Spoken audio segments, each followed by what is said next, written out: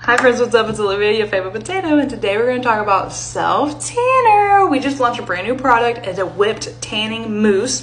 We already had a tanning product, the tanning drops, which I've used and I love.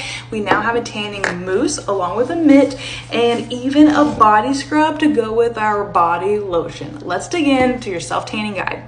Okay, so if you want your tan to last longer, you're going to want to do it in 3 stages: prep, application, and then the after. So the prep means that you're going to want to exfoliate your skin. If you do not have a good exfoliator, this one is pretty bomb. It is a vanilla melon scented, and I know that sounds kind of weird, but it smells really good. So you want to exfoliate and shave your skin beforehand so that when you're applying your self tanner, it's applying to fresh, clean skin.